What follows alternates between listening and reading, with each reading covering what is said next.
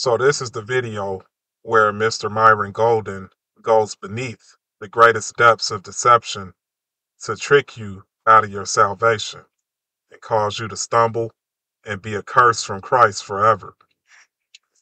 As you watch this video, pay attention to the cracks in his message, and I kindly ask you to inbox Mr. Golden the list of scriptures and explanation that I provide at the end of this video, because this man will and continues to deceive many. All glory to our Lord and Savior Jesus Christ. He's the author and finisher of our faith, and without him, nothing is possible. So I'm going to play the video in segments, and I'm going to give my thoughts according to the holy word of God. Let's get right to it. A rich man to enter into the kingdom of heaven. And I've heard preachers say that there's this gate in Jerusalem that's lower than the other gates, and in order for a camel to go through, they had to take everything off its back and it had to get down on its knees to crawl through it. And I thought, well, that sounds interesting. That's an interesting idea. But I went to Israel, and while I was there in Jerusalem, I asked our guide, is there a gate here in Jerusalem that's lower than the other gates, so when a camel comes through, they have to go through on their knees? And he said, I don't know anything about that gate. Okay. What Christ was saying by a camel going through the eye of a needle is that as difficult as it is for a camel to unload its sack of possessions and squeeze through a narrow passageway, it's even more difficult for a rich man to unload or give his wealth to the poor and enter by the narrow gate, according to Matthew chapter 7, verse 14.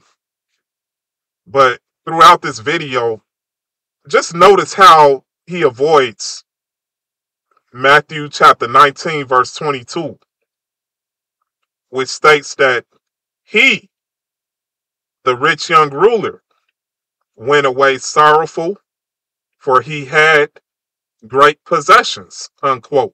Again, Christ was literally commanding him to unload his great possessions. But Mr. Golden only gives a portion of this passage and one other scripture talking about the little children. So I'm going to teach you what it actually means. I think you're going to be blown away, and it's going to help eliminate some of the fear that people have, some of the fear that God's people have around making money. I don't think making money is the most important thing that you do in your life, but it's one of the most important things you do in your life. If you think about it, you spend probably more time in your life as an adult working in exchange for money than any other single thing you can do. Yeah, but work is spiritual. Making money is far more spiritual than practical, Mr. Golden. When Adam ate of the tree of the knowledge of good and evil, God cursed the ground for his sake and said he's going to have to work hard to eat of it all the days of his life. In the sweat of his face, he'll have to earn a living. Why? Because the good of the tree is both good and evil. Money can be used for good or evil. Let's be honest, it's mostly used for evil. But Adam, having to work for profit, came from evil because he was disobedient. Much like what you're doing, Mr. Golden.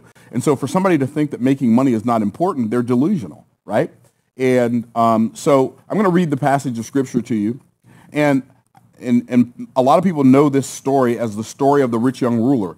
But I believe that part of the reason people have a hard time interpreting it is because they think it's the story of the rich young ruler. It is not the story of the rich young ruler. Yes, it is. That's why he's not mentioned by name.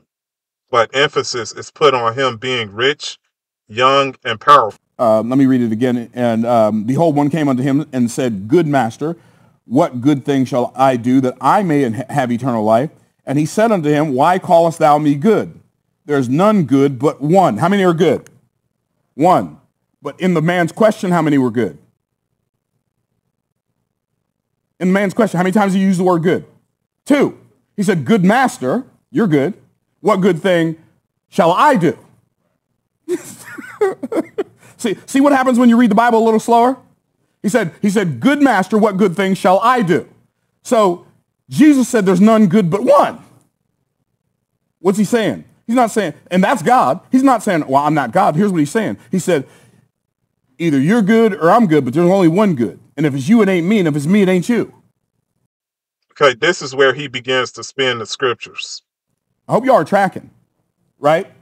For there's none good but one, and that's God. If thou wilt enter into life, keep the commandments. Before I go into that part, let me tell you why I say Jesus is God, and I know a lot of people want to argue with that, and that's fine. A lot of people just want to argue, and a lot of people on YouTube want to argue, and that's fine. I don't have any desire to argue because the scripture says clearly, the servant of the Lord shall not strive, and so I'm not going to strive. I'm not going to argue with somebody. But if you disagree with me and you're on YouTube and you disagree with me, I celebrate your right to disagree with me. But if you're going to come on and all you're going to do is call names and spread negativity, and you've got 4 subscribers on your channel, I'm going to delete your comment so you can go post it on your channel to your 4 subscribers who care what you think. Okay? Now, if you have a legitimate question or a legitimate disagreement that is not an ad hominem fallacy, which basically you call somebody a name to disqualify their opinion, right? If it's not an ad hominem fallacy and you're not just being negative, then I'll happily answer your question if it's a question. But if you just want to come here on a platform that actually has subscribers because we're actually helping people and you want to spread your trash, we're going to delete your trash. We're going to take it out like the trash, and then you can go throw up on your own carpet in your own channel, okay? So anyway, I'm just keeping it real. Just keeping it real. Like, that's how I deal with it. The first thing I do when I see a negative comment on my YouTube channel or on my Instagram, I go look and see how many followers you got, how many subscribers you got. And that's the problem. Satan has far more subscribers than Christ, which proves your message conveys contradictions. You claim Jesus is God, but preach a message that serves another God. And there are more who serve your God, Mammon, and hate the Most High. So don't rebuke them who serve the same God as you. Just choose which master you're going to serve. Yeah. And the reason everybody who leaves those kind of comments has none is because nobody wants to follow that yucky, nasty, disgusting feeling stuff, right? And like, if you're trying to help people and I disagree with you, at least I can celebrate the fact that you're out there doing something to try to help people, right? Anyway, that's my rant. I'm sticking with it. And so in case some of the people who left negative comments before are wondering why I deleted you, now you know. All right, so the reason I say Jesus is God, the scripture says in John chapter 1, this very same book, in chapter 1, here's what it says. This is Matthew. In John chapter 1, here's what it says. It says, in John chapter 1, in the beginning was the Word, and the Word was God, and the Word was with God. So the Word was both God Amen. And with God. And then it says, and the same was in the beginning with God. And then it says, all things were made by him. Him who? Him the Word. And without him was not anything made that was made. So the Word was God, and the Word was with God, and the Word was with God from the beginning. And then later on it says, and the Word became flesh and dwelt among us. Oh, so it sounds to me like Jesus is God. In Isaiah it says, for unto us a child is born, unto us a son is given, and the government shall be upon his shoulders, and he shall be called the Prince of Peace, Everlasting Father, Mighty God. Oh, okay. So even in the Old Testament and the New Testament, they both agree. In 1 John chapter 1, verse number 7, I think it is, it says, there are 3 that bear record in heaven, the Father, the Word, and the Holy Ghost. These 3 are one. Okay? So, and by the way, just because you can't understand an infinite concept doesn't mean the infinite concept is not real, right? If you say, well, that doesn't make sense to me. Okay, the reason it doesn't make sense to you is for the exact same reason that you cannot put the Atlantic Ocean in a teaspoon. It doesn't fit. But it doesn't mean the ocean, it doesn't mean the water in the teaspoon and the water in the ocean are not both water. The spoon can't comprehend the ocean, but the ocean can comprehend the spoon. Can I get a witness? Now, on this point, he speaks truth.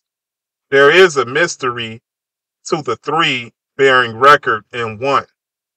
But man fails to comprehend this mystery. They try to make God like them. Okay, anyway. So I don't know why y'all got me ranting this morning. I'm going to blame it on you, even though I'm doing it because it's in me, right? Okay. So he said, why do you call me good? There's none good but God. So what is Jesus saying to this man? He's saying to this man, we cannot both be good. Either you're good or I'm good. Which is it? So don't come to me talking about good master, what good thing shall I do? Because if I'm the good master, there's no good thing that you can do, right? That's why the scripture says, for by grace are ye saved. By the way, the word grace means gift. By grace are ye saved through faith. And that faith is not even of yourselves. It is the gift of God, not of works, lest any man should boast. So God gives us the faith to receive the grace, to trust in the death, burial, and resurrection of Jesus Christ as the full payment for our sin, and not add anything to it, not add our church attendance, our baptism, our good works, our tithing, or anything else to it, because that's what this passage is really about. No, it's not. A few years ago, I made a video titled The Four Pillars of Salvation: Faith, Grace, Works, and Repentance. Faith is a practice of works accounted for through God's grace. James 2:18 says, show me your faith without your works, and I will show you my faith by my works. James chapter 2, verse 26. For as the body without the spirit is dead, so faith without works is dead also. Philippians chapter 2, verse 12 and 13. Work out your own salvation with fear and trembling, for it is God who works in you both to will and to do for his good pleasure. How? Through obeisance to the Most High. Romans chapter 12, 1 and 2. Present your body living sacrifice, holy, acceptable unto God, which is your reasonable service. And do not be conformed to this world, but be transformed by the renewing of your mind, that you may prove what is that good and acceptable and perfect will of God. It's about, I'm not going to tell you yet. It's about the children and the rich young ruler. Okay, let's go. So, and then, so he said unto him, why callest thou me good? There's none good but one, that is God. And now he's going to show him that he's not good, but the man's going to miss the point. But if you will enter into life, keep the commandments. Why did he tell him to keep the commandments? Is that how a person receives salvation, by keeping the commandments? No. Why is he telling the man to keep the commandments? Because the man already knows he can't do it. The man has already experienced the fact that he's already lied. He's already probably stole something. Like he's already done something he should not do. Right? So he said, here, go keep the commandments. He was giving the man the opportunity to say, I've tried that already and I can't. But the man, instead of confessing his weakness, he tried to show off his strength yet again. And here's what he said. He saith unto him, which? Which commandments am I supposed to keep? And Jesus named a bunch of them that he knew the man had kept, and then he named one he knew the man hadn't kept. I love the way Jesus teaches. It's so cool. It's like I'm going to give you enough rope to tie yourself up. Right? And here's what he said. He said, well, thou shalt do no murder. Don't kill anybody. Thou shalt not commit adultery. Don't commit adultery. Thou shalt not steal. Like if you want something, pay for it. Thou shalt not bear false witness. Don't be lying on folk. And the young man said, all these things have I kept from my youth up. What lack I yet? Jesus said unto him, if thou wilt be perfect, go sell that thou hast and give to the poor, and thou shalt have treasure in heaven, and come and follow me. Oh, honor thy father and thy mother. I left that one out. Honor thy father and thy mother, and thou shalt love thy neighbor as thyself. That's the one the man wasn't keeping. Love your neighbor like you love you. Right. Love your neighbor as yourself. You gather riches for the poor as you did for yourself. That's what it means. Jesus could look at the man, and if we were going to put it in our modern day vernacular, he could see that the man was dripping, right? He had the best clothes. He had the best chariot. He had the best of servants, the best of sandals. He had the best of everything. Exactly. The same as the rich man who afflicted Lazarus. So why does God concern himself with their lavish lifestyle if it's about self-righteousness, Mr. Golden?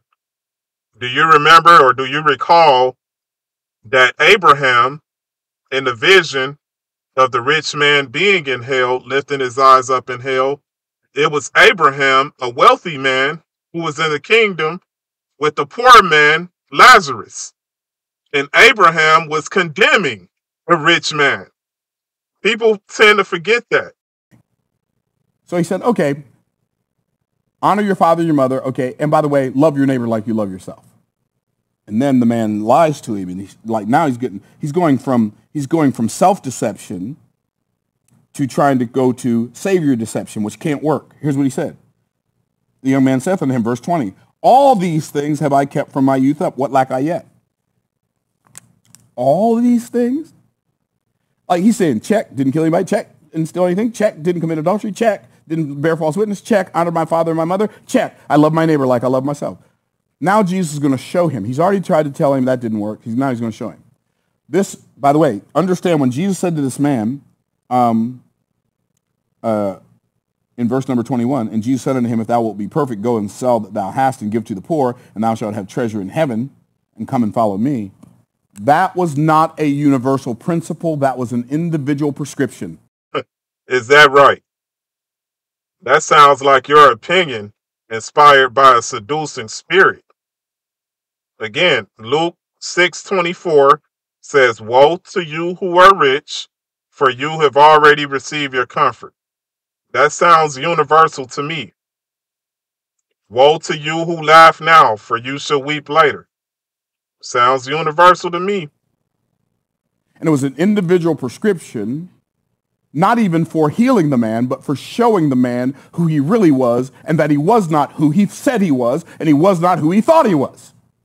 All these things that I kept from my youth up. Really? You've kept all these from your youth up. You love your neighbor like you love yourself. Okay, let's put it to the test. You take really good care of you. Go sell everything you have and give it to the poor. And let's see if you love the poor like you love yourself. So Jesus is not telling every rich person in the world, go sell everything you have and give it to the poor. That's not what he's saying. Again, that's so far from the truth.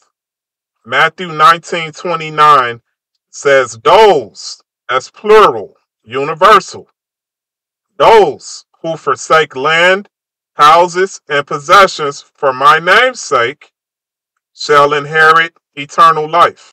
What about Abraham? God blessed Abraham because he gave up his land twice and was willing to sacrifice his son. What Abraham inherited was not corrupted in any way, but more on that later.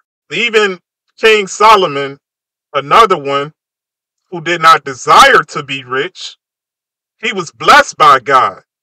He even said himself, do not work hard to be rich. It was God who gave King Solomon those riches. He didn't ask for it. He's saying this man who is bold enough to lie to me to my face, I'm going to show you that you lied. Go sell everything that you have and give it unto the poor. But when the young man heard that saying, he went away sorrowful, for he had great possessions. Then said Jesus to his disciples, this is about to get good, y'all. We ain't even got to the good part yet. We're about to get juicy.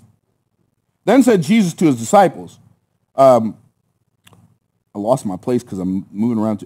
Verily, verily, or verily, truly, verily means truly, I say unto you that a rich man shall hardly enter into the kingdom of heaven.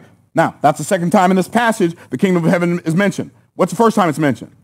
Suffer the little children to come unto me and forbid them not, for of such is the kingdom of heaven. So you have to understand what the context of this story, the context of the story is the contrast in the character of the little children and the rich young ruler. That's the contrast. This whole story is about two totally different types of people.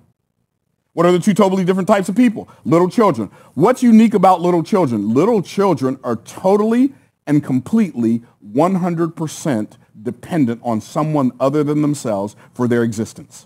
Right. Little children are not puffed up to boast of how much wealth they have. Am I talking too fast? Maybe that's why the scripture says, except you have the faith of a little child.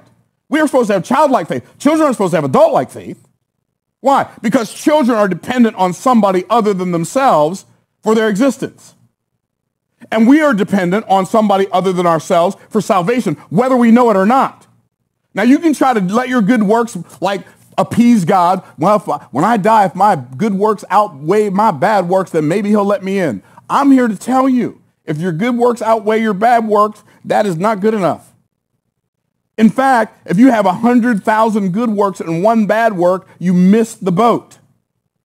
Because sin is sin. And the scripture says, there shall in no wise, talking about the kingdom of heaven now, there shall in no wise enter into it anything that defileth, neither whatsoever work of abomination or maketh a lie, but they that are written in the Lamb's book of life. By the way, you can't write your name in the Lamb's book of life. Only the Lamb can write your name in the Lamb's book of life. And he also said he can blot your name out the Lamb's book of life. So what are we saying here? Shall we continue in sin that grace may abound? The once saved, always saved is published by the pits of hell, dude. Anyway,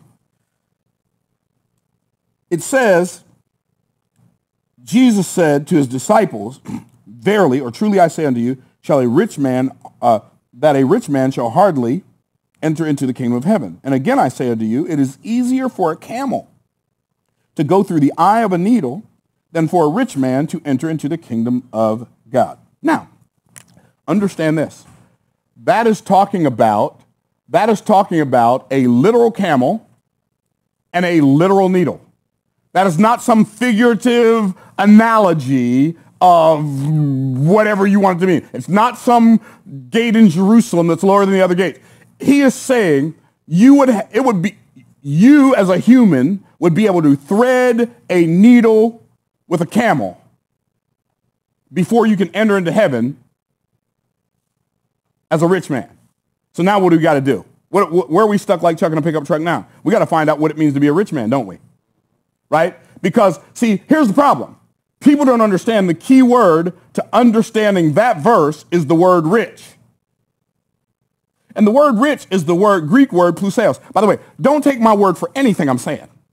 Like, how's that for good teaching? Don't take my word. There's this thing called a Strong's Concordance. You can go look it up for your own self, right? Because why? Because the Bereans were more noble than those in Thessalonica. Why? Because they searched the scriptures daily to see if the Apostle Paul was telling them the truth or not. Well, if Paul, who wrote the 14 books of the Old Testament, 14 of the 27 books in the New Testament, if they were checking up on him and it was a good thing, I promise you checking up on me or anybody else who fancies themselves a Bible teacher is probably a good idea. Can I get a witness up in here? That's the purpose of this video, to unpack the lies that you are telling. Okay. So the key word in this verse is the word rich. And if you look up the word rich, it's easier for a camel to go through the eye of the needle than it is for hardly shall a rich man. That word rich in verse 23 and that word rich in the verse 24 is the word pluseos. And what it means is figuratively rich. Now, guess where else that verse is? This is so good because the best commentary on the Bible is the Bible. I love this stuff. So that verse is also found in 2 Corinthians chapter 8, verse 8 and 9. For ye know the grace, that's a gift, of our Lord Jesus Christ, that though he was rich, exact same word. How was Christ rich? He was rich in righteousness. Okay. That's why in Matthew 6:19, he said, store up your treasures in heaven. How do we know that? 2 Corinthians chapter 5, verse 21 says, for he, that is God, hath made him, that is Jesus, to be sin for us who knew no sin, that we might be made what? The righteousness of God in him. So it says in 2 Corinthians chapter 8, verse 8 and 9, it says, you know the grace of our Lord Jesus Christ, though he was rich, yet for his sakes he became poor, that you through his poverty might be rich. So when Jesus said it's easier for a camel to go through the eye of a needle than for a rich man to enter into the kingdom of heaven, he's not talking about a person who's rich in money. He's talking about a person who's rich in self-righteousness. Look, to fully digest what Christ said to the rich young ruler, we must adhere to Luke chapter 19, which gives an account of Zacchaeus, the wealthy tax collector who gave half his possessions to the poor and gave back fourfold what he took. Luke chapter 19 does not say Zacchaeus was self-righteous the same way it does not mention the rich young ruler is self-righteous. Although they may have been, it doesn't mention it. And Zacchaeus was obedient because Christ most likely instructed him to do so. Now, why would Christ ask them to do that? Okay, but again, remember Luke chapter 6, verse 24. It's simple. Because they received their reward. But Christ is not just giving the rich a hard time. He's not just trying to make life difficult for them. Luke 6:24 is only the surface level. Not only is this deed a godly principle according to Luke 12:48, to whom much is given, much is required, the scriptures always deal with the root of the tree. Romans 11:16 says, if the root is holy, then so are the branches. Well, what if the root is unholy?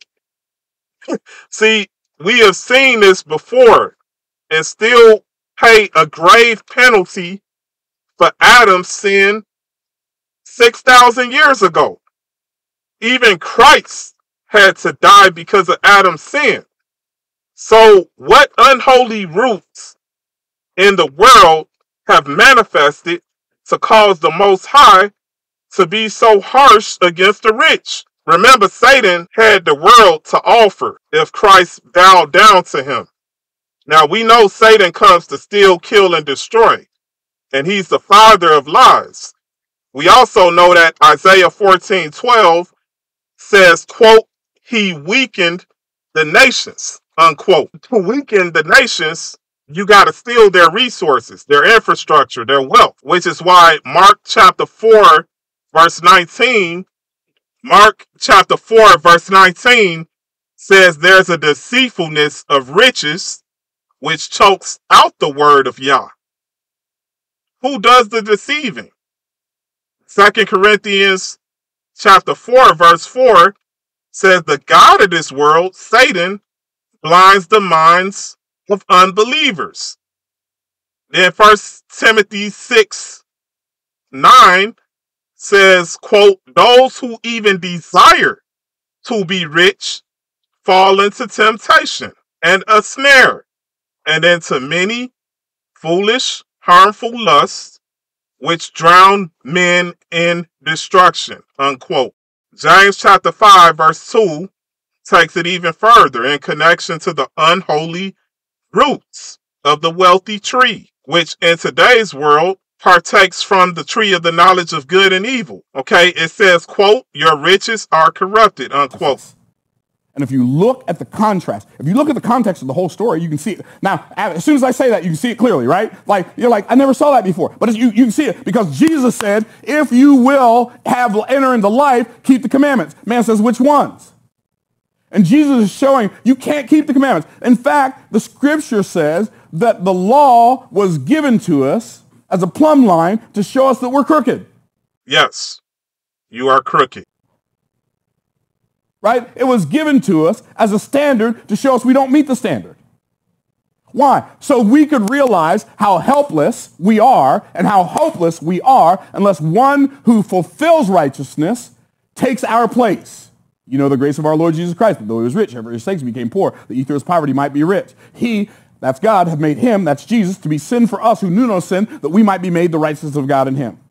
Let this mind be in you, which was also in Christ Jesus, who being in the form of God, thought it not robbery to be equal with God. Let me give you a different verse. Let me give you verse 12. Wherefore, God also hath highly exalted him and given him a name which is above every name, that at the name of Jesus every knee should bow and every tongue confess that Jesus Christ is Lord, to the glory of God the Father. So why did God give Jesus a name above every name? Because he had a position above all positions. What was that? He coexisted in eternity with God as God. Notice, let this mind be in you, which was also in Christ Jesus, who what? Being in the form of God, thought it not robbery to be equal with God, nor made himself of no reputation, okay? But he also was a person above all people. How's that? Well, made himself of no reputation, but took upon him the form of a servant, was made in the likeness of men. Even though he was God, he coexisted in eternity with God as God, he came to live on earth in time with man as a man. What? Correct. It's unfathomable to put God in a box like man. Time cannot contain the Ancient of Days. Time is a prison for us meat suits. It gets better. He had a purpose above all purposes.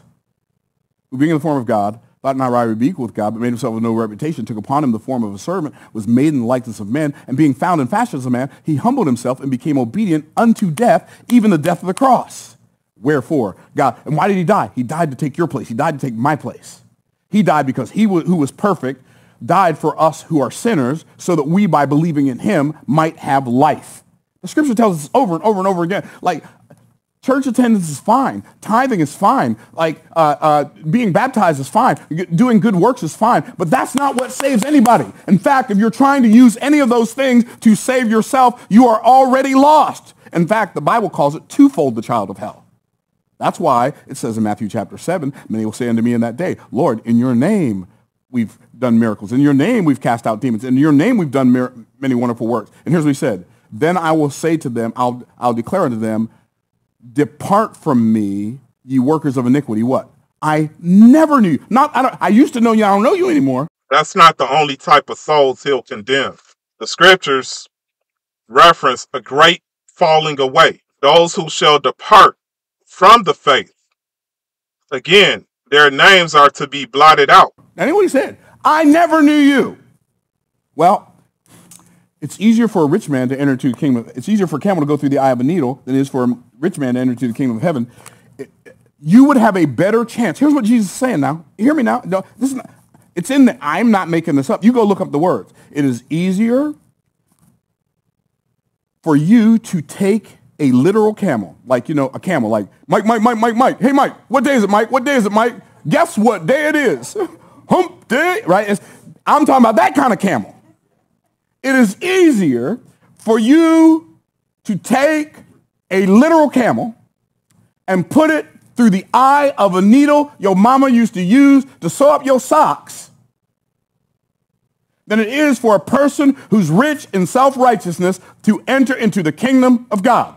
I'll close by nullifying the lies this heretic versed.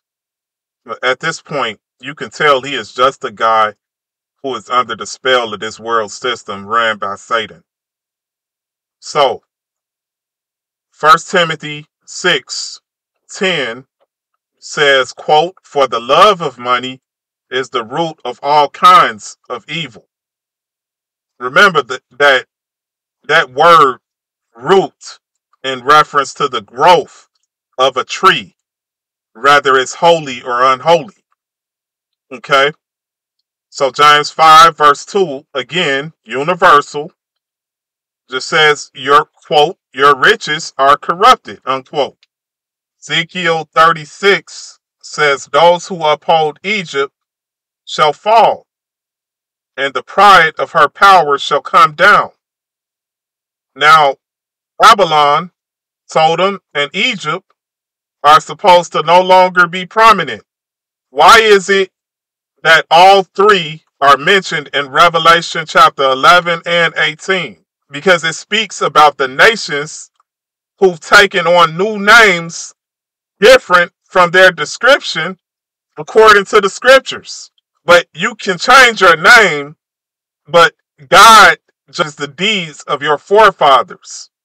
The curse of Adam is consequentially, perpetually applicable to all men, just as much as 1 Timothy 6, verse 9, and the aforementioned scriptures regarding the rich are also applicable to those who precede them and those who succeed them. Verse 9, those who desire to be rich. In verse 10, the root of all kinds of evil. So this passage, in a nutshell, says even those who desire to be rich love money, which is the root of all evil.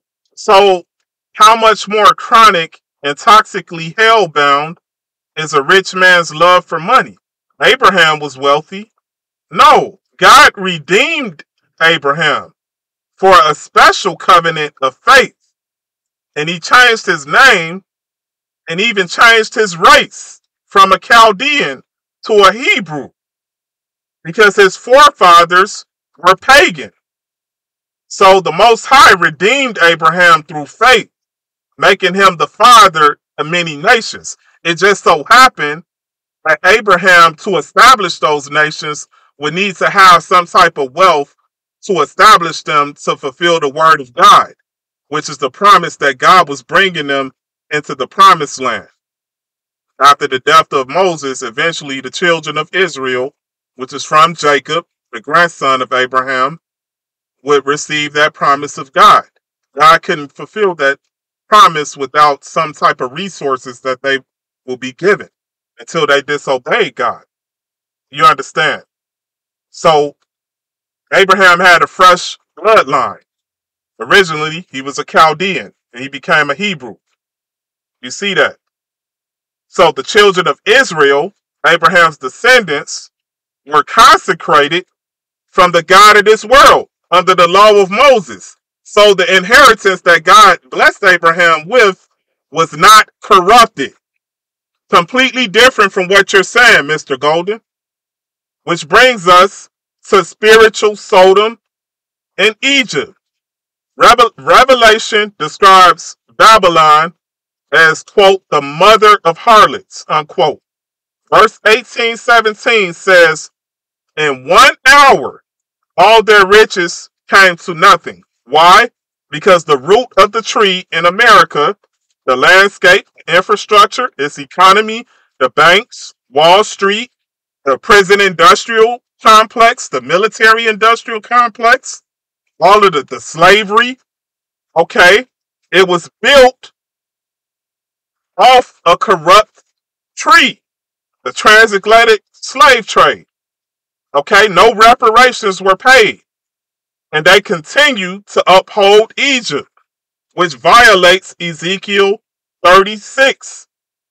Ezekiel chapter 30, verse 6. This system is supported by industries, corrupt industries. Okay? People make investments in the prison industrial complex. That's how the legal system is funded. You understand? Giving police officers planting drugs so that men can be prisoned to sentence, so the lawyers get paid, the judges get paid, etc. You see what I'm saying? That's just an example. Then they get more free labor through the prison industrial complex, through the uniforms that the inmates wear. See how I'm breaking this down? This is why Christ said their riches are corrupted. Okay, James chapter 5, verse 2. Okay, that through the military industrial complex, that's colonized wealthy resources throughout the nations. And they ripped these third world countries of their resources. Okay, the International Monetary Fund, the World Bank, etc. Okay, without those entities, Mr. Golden, you would not have been able to become wealthy. This is why Christ in his infinite wisdom was foreseeing this as being a problem of rooted corruption from the tree of the knowledge of good and evil. You understand?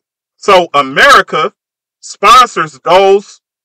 Again, Revelation chapter 2, verse 6 and 3, verse 6 speaks again to the corrupt wealth. It says the blasphemy of those who say they are Jews and are not. In other words, their wealth stems from that lie, saying that they are Jews and are not. They receive great funding, billions of dollars annually. You understand? Joel chapter 3 says, quote, they parted my land and scattered my people throughout the nations, unquote. So there must be recompense. Your riches are corrupted. And again, Mr. Golden, you would not have your wealth if not for all those things that I just explained, which is a corrupt tree that supports the branches, which is the offshoot of the source of a wealthy, corrupt nation, the mother of harlots, America. So there you have it. There you have it. Go see 1 Peter chapter 1, verse 7 through 9, Mr. Golden. I don't have time to go through that. So think of it as one extreme to another. Sin is extreme and radical. Therefore, it takes a deep understanding in the scriptures to dig through this, to dig through what are the bill of sins. Okay, what's the invoice of sin? You understand the penalty which God will recompense. Okay, why would God allow slavery? That's one extreme, right? The same way his beef against the rich may seem extreme to those who uphold Egypt. They're going to look at the judgment as too harsh, but are going to forget their wickedness, how they exploited third world countries. You understand how they don't pay the laborers their fair wages. The books have to be balanced. So, Mr. Golden, again, in your own words, you lying. Okay? You take real good care of you. Oh, man. They've constituted fraternal orders to consolidate power for themselves. You understand? All of these fraternities, they consolidate the wealth through serving another God. Okay? All of this equal opportunity employment as a front, and all of this rhetoric, such as, quote, all men are created equal, unquote. Okay, the founding fathers were deists and Freemasons. They venerated Satan behind closed doors. So again, when these heretics like Myron Golden say these things, you just have to examine the scriptures to rightly divide the word of truth.